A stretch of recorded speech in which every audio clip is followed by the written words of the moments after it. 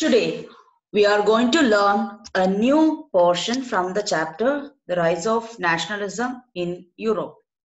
Before that, if you are remaining to subscribe my channel, please subscribe my channel, like and share too.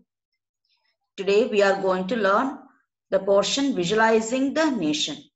So, visualizing means having some kind of image in your mind. So, how the concept of nation was visualized during early days. While it is easy enough to represent a ruler through a portrait or a statue, how does one go about giving a face to a nation? It is very easy to make a portrait. It is very easy to make a statue if a real person exists. But if a real person does not exist, how you will visualize that thing, how you will visualize a person. Artists in the 18th and 19th centuries found a way out by personifying a nation. They considered nation as a person. They started giving the image of a person to the nation. They started personifying a nation. It started from 18th century. In other words, they represented a country as if it were a person. So that is the word meaning of personifying. Okay. That is, if a country is a person, how it would look like. During our national movement, India, Bharat was personified as Bharat Mata. Okay. So same thing was applied to many countries around the world. Nations were then portrayed as female figures, not male figures. Nations were shown as female figures.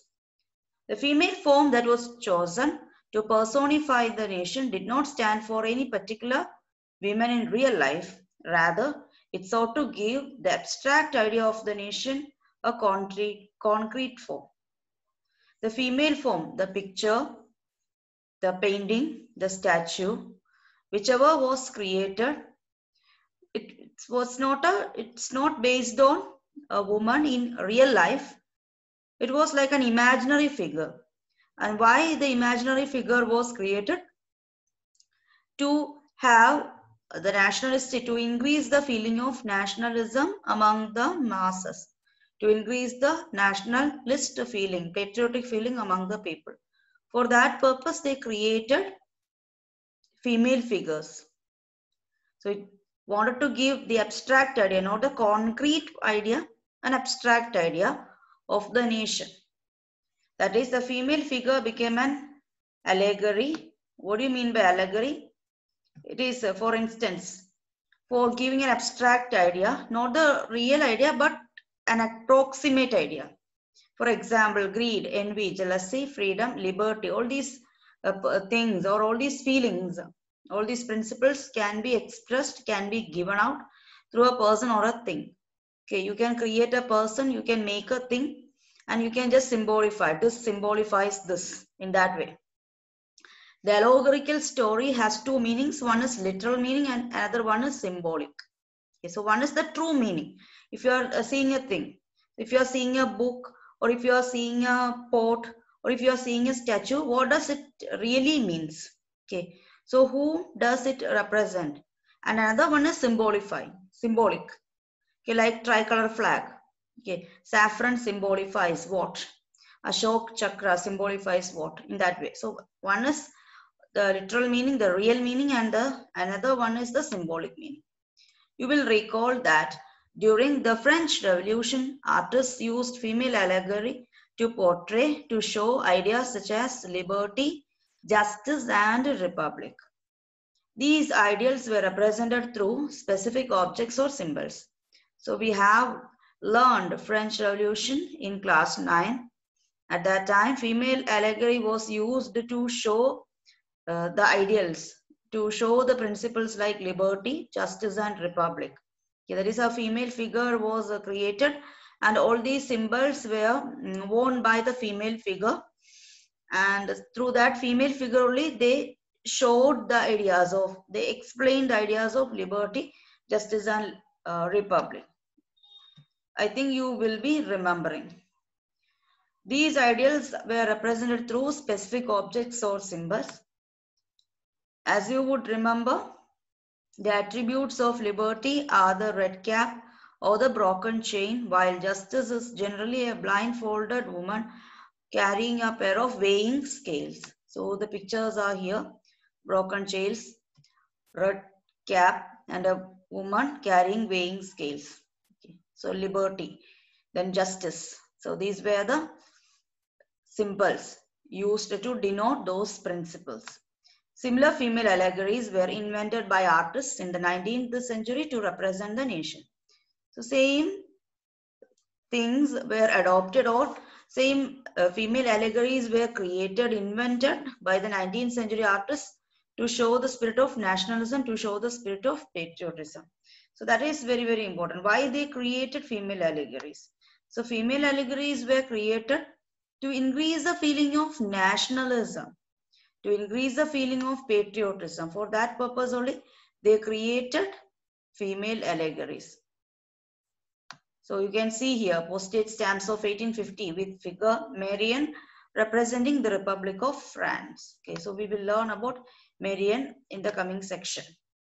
In France, she was Christian. She was named Marianne, a popular Christian name which underlined the idea of a people's nation. So this is Marianne.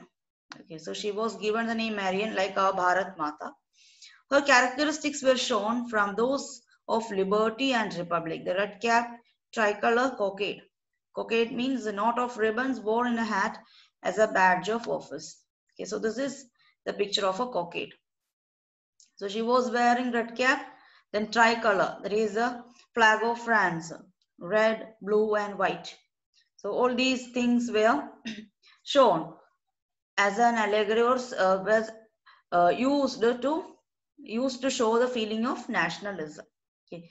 So in France, it was named, female allegory was named as Marianne, and it showed the idea of a people's nation. So when we are seeing the statue of Bharat Mata, we are having on a feeling is increased. Feeling for our nation is increased. Patriotic feeling is at the highest level. Say same thing.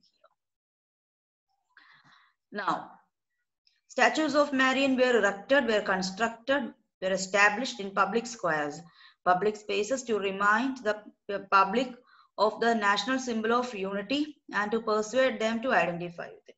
So, artists, the leaders, they all tried to popularize these images. Okay, for popularizing, what did they do?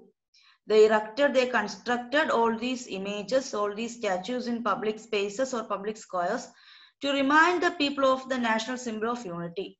So this represents our nation. So salute this statue, salute this portrait, and it shows our unity. And they compelled them, they persuaded them to identify the spirit of nationalism with that image. Okay, so if you want to stay united, if you want to stay strong, identify this as our nation. Marian images were marked on coins and stamps. Similarly, Germania became the allegory of the German nation. So Marian for France, and her images were erected, her statues were erected in public squares, her images were shown on stamps, coins, etc. In the same way, in Germany, Germania was used as an allegory. So Germania wears a crown of oak leaves, as the German oak stands for heroism. So you can see here what she is wearing. She is wearing oak leaves, that shows heroism. Okay, German oak stands for heroism. So she is wearing oak leaves. So you can see there. Okay, she is wearing oak leaves. Okay, so visual representation. Germania wears a crown of oak leaves, and German oak stands for heroism. Now, broken chains. So you can see here some of the other images, broken chains. You can see here the broken chains. Then breastplate with eagle. That also you can see. Then crown of oak leaves that I have already shown you. Again, sword, olive branch, black, red, gold, tricolor, rays of rising sun. So all these images are here. Sword, flag, crown, everything is over here. Let us see the meaning of all these things. Broken chains, being freed. You are free. Breastplate with eagle, symbol of German Empire, their strength.